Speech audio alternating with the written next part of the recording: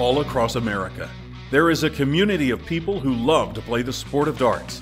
They play in bars, taverns, and fraternal clubs, in leagues where they compete to make it to the annual Tournament of Champions. Partners Promoting Darts, or the PPD, is a sanctioning body which hosts the nation's biggest tournament, with payouts far exceeding anything else in North America.